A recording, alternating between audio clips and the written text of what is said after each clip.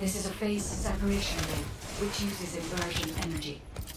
It has a large output, which requires processing of tens of billions of units of data per second. According to the scan results, the structure that appears to be a computing device is full of Vulgus artificial brains. This is how they are processing all that data. Continue to insert Vulgus artificial brains into the computing device, Descendant. If you overload the device, the veil will be neutralized.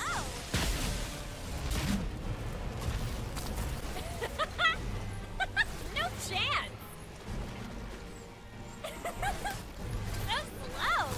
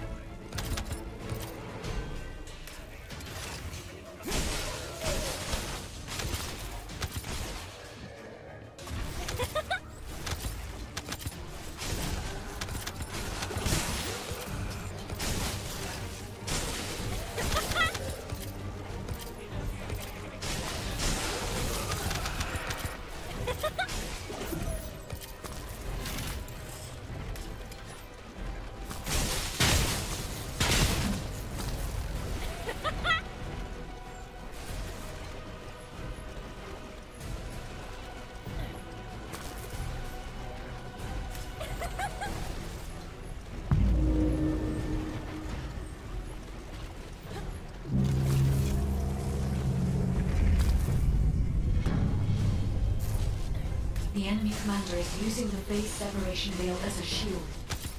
If you overload the computing device, you can create an opening to attack the commander directly.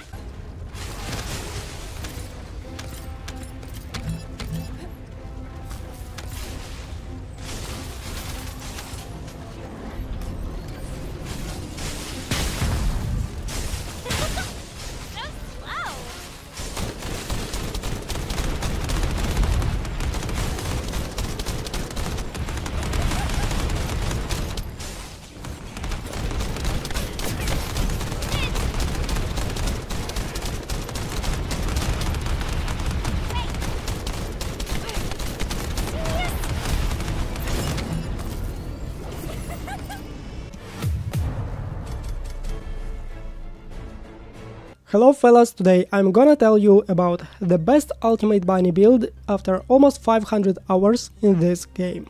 First of all, I want to show you difference between regular bunny and ultimate bunny.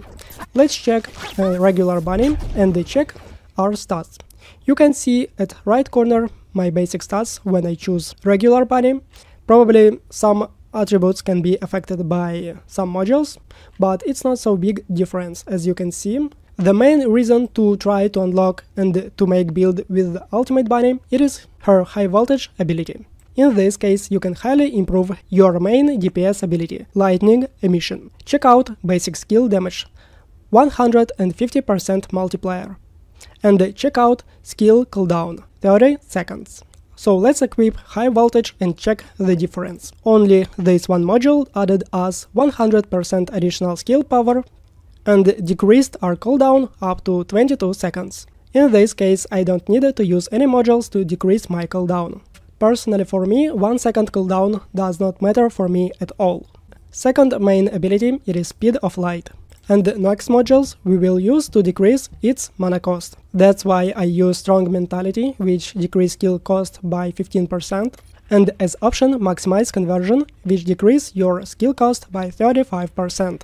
As a result, our ability requires only 6 MP instead of 12.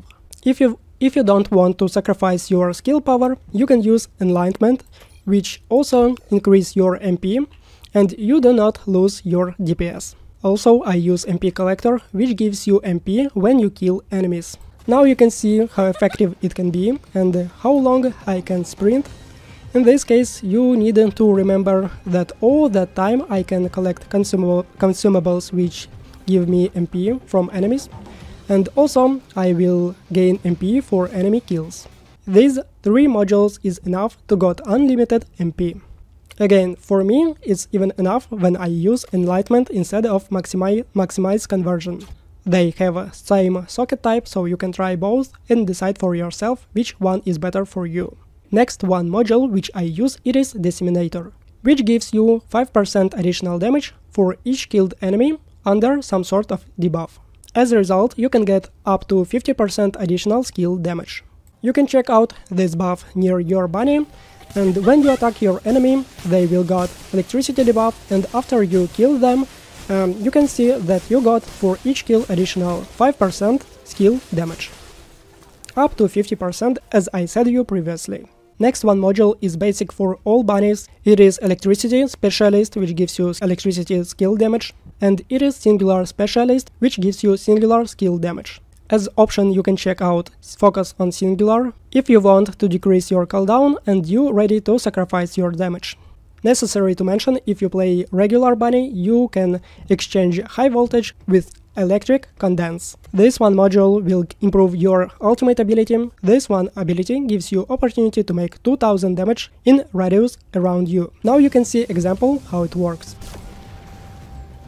Also, instead of Disseminator, you can use Dangerous Ambush, which gives you 25% additional skill damage if you attack enemies which do not focus you, and also you will get additional 50% damage against an immobilized enemy. Next one, it is Skill Expansion, which increase range of your skills. To improve our DPS, we also use Skill Insight and Skill Concentration. They give you 115% critical rate and 115% critical damage. Last module I use for survivability. What about Reactor? As option I use one which gives electric skill power and singular skill power. Same about stats below. Also, with this build I got 21% critical rate and 2.8 critical damage multiplier. Another Reactor option, it is one that gives you critical rate and critical damage. In this case I got 24% critical rate and 3.2 critical damage multiplier, but I lost 10% of damage, as you can see here. My component's choice is questionable, because Supernova set sounds like perfect for bunny, because it increases your electric skill damage and gives you additional ability to improve your DPS. But the main disadvantage of these components that they give you max shield, defense and defense. That's why I use Annihilation set, because it gives you defense, max HP and max HP. You lose perfect ability for you, but you can get additional stats that you need for your hero. That's how I got 8000 plus health and almost 14,000 defense. What stats I tried to get on my components?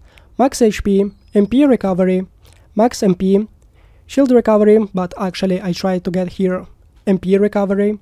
It will be better option in this case. Next one, MP recovery modifier, defense, shield recovery modifier and max shield.